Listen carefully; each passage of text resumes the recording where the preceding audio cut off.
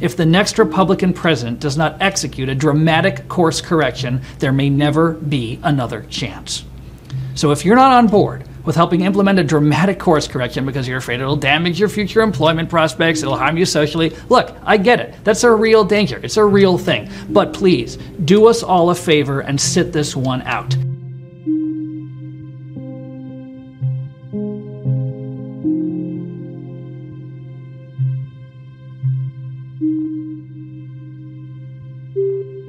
According to our intelligence community, the #1 threat facing our country today is, drumroll, climate change. Not Russia, not China, not AI, climate change. This shows how the federal government is all in on this issue. And climate change activists wield a lot of power. This is an issue to pay attention to as it has infiltrated every part of the federal government. Now, when I think of climate change, I immediately think of population control, don't you? I think about the people who don't want you to have children because of the impact on the environment.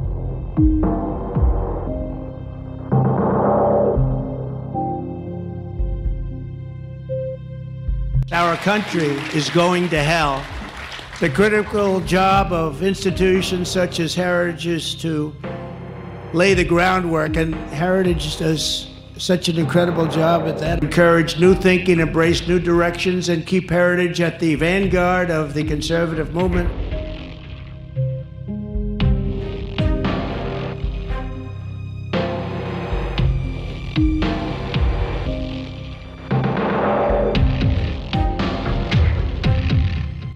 The American people who vote for a conservative presidential administration, they're not reading the New York Times. They're not reading the Washington Post. Actually, to the contrary. If those outlets publish something, they're going to assume it's false. So the only way to reach them with any voice of credibility is through working with conservative media outlets. Do not let career bureaucrats hinder you from advancing the president's agenda. Keep in mind, you're coming into a place, Washington, D.C., that does not share your conservative values. They're even hostile to it.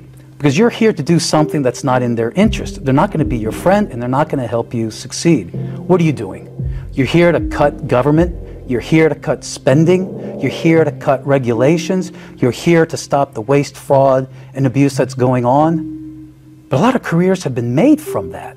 Fiefdoms have been built around it.